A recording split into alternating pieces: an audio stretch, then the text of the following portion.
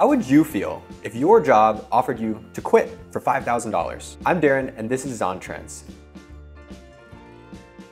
This week, we're going to take a look at Amazon's new delivery service partner platform and the philosophy behind it. Plus, we're going to take a look at your most frequently asked questions, so make sure to stay till the end. If you love this content, comment in the sections, share, and subscribe. Turns out Amazon doesn't like unhappy employees. On Monday, Amazon took a page out of Zappos' book back in 2014 when they offered their Pay to Quit program. The Pay to Quit program is pretty simple. The offer to employees reads, "We hope you don't take this offer." And then Amazon offers $2,000 for its fulfillment center employees to quit their job, increasing $1,000 per year until it maxes out at $5,000. Why would Amazon make this offer? Amazon said in a shareholder letter, the goal is to encourage folks to take a moment and think about what they really want.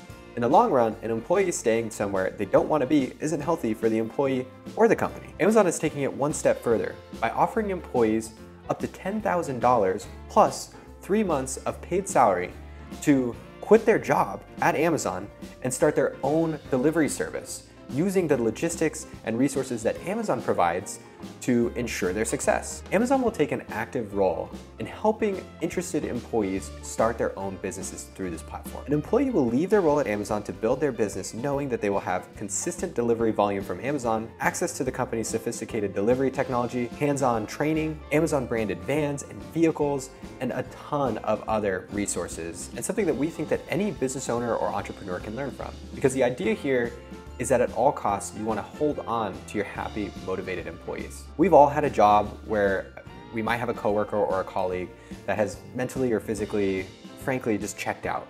And they bring this negative emotion and attitude and baggage into work. It hurts the culture of the company and it slows things down. It kind of throws a wrench in the machine. And what Amazon is saying here is rather than go through the painful process of firing or letting people go, they're putting the ball in the court of the employee and asking, do you really want to be here? And if the answer is yes, then you know that you have happy employees. If the answer is no, then the $5,000 is really, frankly, a small cost. And now, with the delivery service partner platform, Amazon is sending the message to their employees that they're happy to partner with them.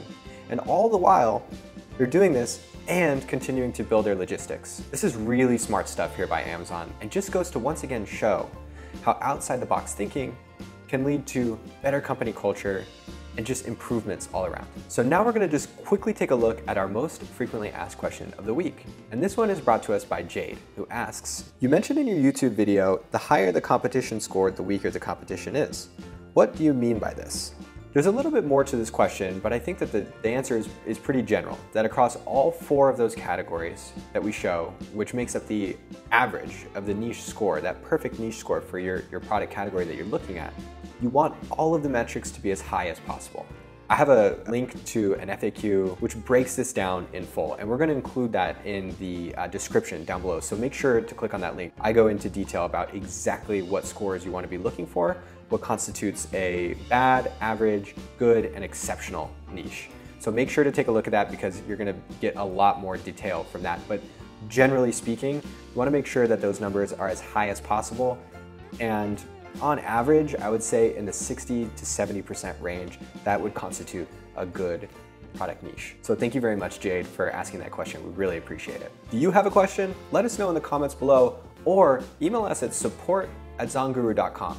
We'll make sure to help you there. You might even be the question of the week next week. Don't forget to click on the link here to subscribe to this channel so you never miss a beat and you always get Amazon industry news from Zon Trends, brought to you by ZonGuru. All right, guys, we'll see you next week.